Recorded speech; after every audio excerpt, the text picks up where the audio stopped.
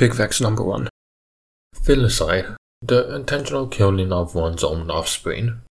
Infanticide, the intentional act of killing an infant. Cannibalism, the practice of eating the flesh of one's own species. These scenes are already bad enough by themselves, but as if that wasn't enough, pigs go ahead and wrap them up into one neatly wrapped package of entrails and horror. Where to even begin? I suppose I'll just start with the fact that mother pigs or sows will sometimes eat their own newly born children. Who do they think they are? Cronus? Now, apparently there's lore behind why pigs eat their newborn piglets. This process is known as savaging, and just by the name itself, you can already tell it's nothing good. The term is used in ethology to refer to aggressive behavior displayed by mothers towards the offspring, which in all fairness can be used to describe all Hispanic mothers with their chanclas or Asian mothers. Anytime you, being the little shit that you are, cock up big time, and next thing you know, a high velocity snipper has slammed into your cranium and rattled your gray matter harder than any left hook Mike Tyson would have dished out. Reminds me of that time I visited a friend's house, where I got to witness first-handedly the dead-eyed accuracy of mothers when it comes to chucking footwear. But that's beside the point. We're not here to reminisce about my childhood. We're here to talk about something that would be traumatizing if it happened to humans. Anyways, when it comes to pigs, savaging mostly occurs in sows who are first-time mothers. The term for that would be a gilt pig, or in plural form, gilts. The reason is because of nervousness and apprehension, which I doubt any of you would know since A. You're probably not a mother, and B. You're probably not even old enough to be a parent. Anyhow, it's pretty much the human equivalent to aborting a baby because you aren't ready to be a parent yet. Except, way too late. It's like having your toddler smash some glassware and then immediately going for your shotgun. This, however, does not mean that only gilts engage in savaging. Any sow can. Younger pigs are just more prone to doing so due to inexperience. Now, nervousness and apprehension is just one of the reasons.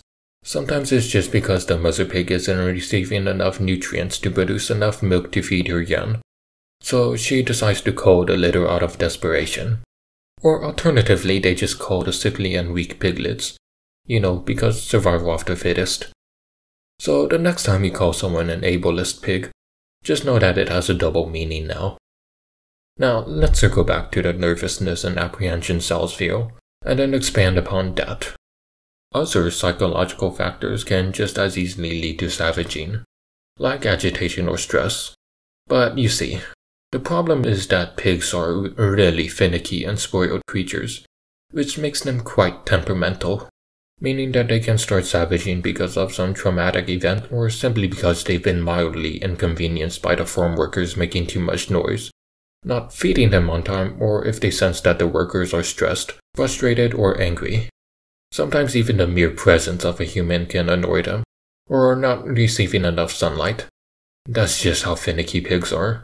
And that's only when we're talking about human-pig interactions. We haven't even started discussing how the squeals of the piglets are enough to annoy the mother enough to start a massacre. Annoyance is quite literally all it takes for a motherly massacre to ensue.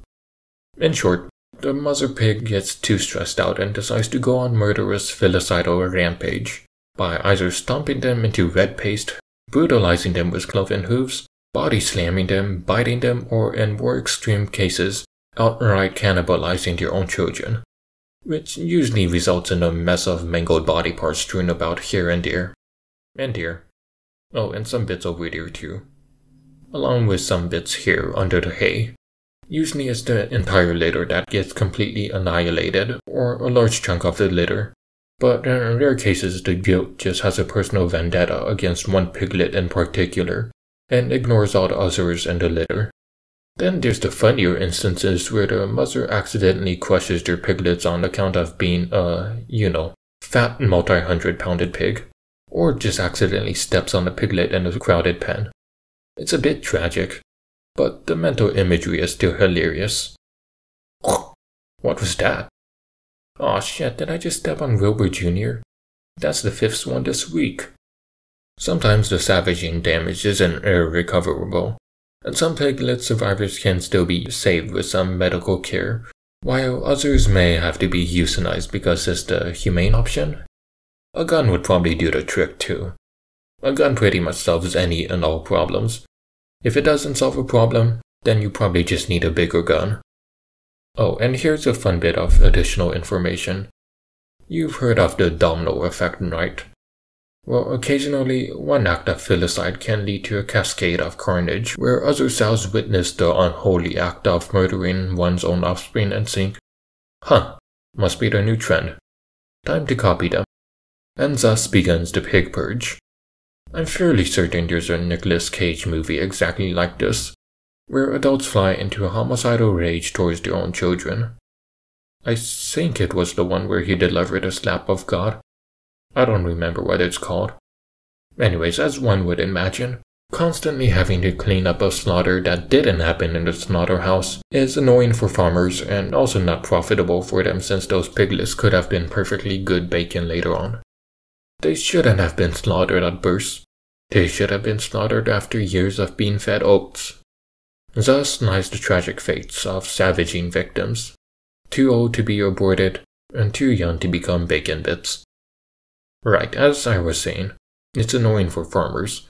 So obviously they've developed strategic countermeasures to prevent savaging to some degree.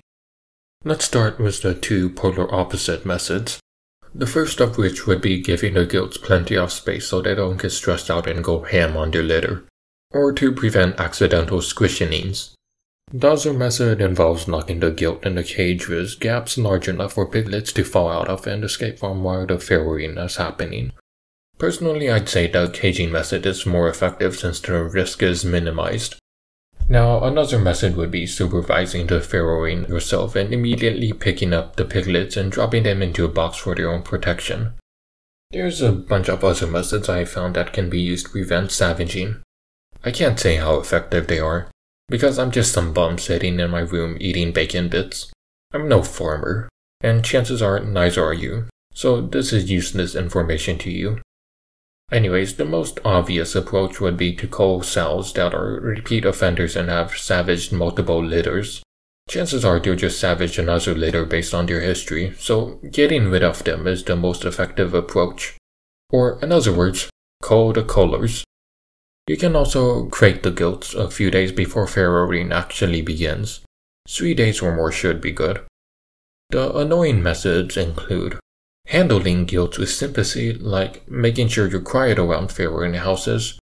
Switching out your feed for some brawn before farrowing might also help, since it's high fiber which is supposedly able to induce calmness and lower stress in pigs. I think it applies to animals in general, which would explain why old people like brawn so much.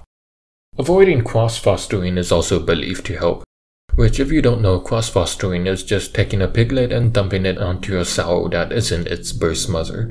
Which again, need I remind you that first-time mothers cannot cope with children. Cross-fostering is essentially the human equivalent of being a nurse and engaging in some tomfoolery by swapping babies in the maternity ward and watching as chaos ensues. Actually, avoiding cross-fostering in general should probably be practiced, since you're pretty much forcing an adoption, which would probably result in, "You're not my child. Die, pretender!" Anyways, sensory deprivation could maybe also work, specifically temporarily depriving them of their sight and hearing to lessen the effects. I don't know how pigs respond to two senses being sealed off, but I do know that reducing lighting levels is usually good enough to count as cutting off their line of sight without resorting to complete deprivation. Speaking of deprivation, muzzling the pigs should help, or hog-tying the hogs, restricting their movements just like the cage. Also, I forgot to mention, but these methods probably don't work, apart from the muzzling, and I think they also go against some regulations or something. Again, not a farmer. So you probably shouldn't deprive them of their senses. I could just delete this part, but nah. Managing the weight of goats can also help, as being overweight can lead to complications in farrowing, which might be difficult because pigs. Need I say more? Also, timing matters. such as when you relocate the sow to the farrowing houses. Too late and they don't adjust to the environment. Too soon and sores from lying down may appear. Diseases could also fester. Some farmers believe music can help, which would seem counterintuitive since loud noises and stuff. I would assume calming music should do the trick. If you're a farmer, you can probably experiment a bit. Maybe put on some deathcore and see what happens. But it's probably more so just a case of perceived bias, where the mood of the caretaker improves and as a result, everything seems fine and dandy to them. You could also put small animals like rabbits or something inside a pen a couple of hours before the farrowing begins. Anything above 4 hours should work. By doing this, you should be able to get the goats accustomed to small animals running around them. Of course, there's a good chance that the small animals you put inside the pen will annoy them and as a result get savage too. But that's just a minor issue. Now, as for the more straightforward methods. Drugs. And by drugs I mean either using sedation on goats showing signs of savaging or after they have finished farrowing. Specifically, goats showing signs of aggression. Personally, I just drank all of them with my lack of ethical conduct, or even just gassed them. Or you could just feed them painkillers because giving birth is painful, and pain equals stress, which equals annoyance, for everyone involved. I don't know what type of medication specifically you should feed them. There's like a few different types of painkillers. You should figure that out yourself. Now, there have been attempts to find a genetic cause for savaging, but those efforts were to no avail. The only thing that was found was that certain breeds or buying from certain breeding companies led to an increased risk for savaging, which if I were to guess is probably due to a contrast effect, where either the environment prior to purchasing was stressful enough for the sow to become accustomed to higher levels of stress, or because the previous environment was too comfy, making the sow more prone to stress. But Jesus Christ, Mother Nature is messed up. I don't think there's much else to talk about.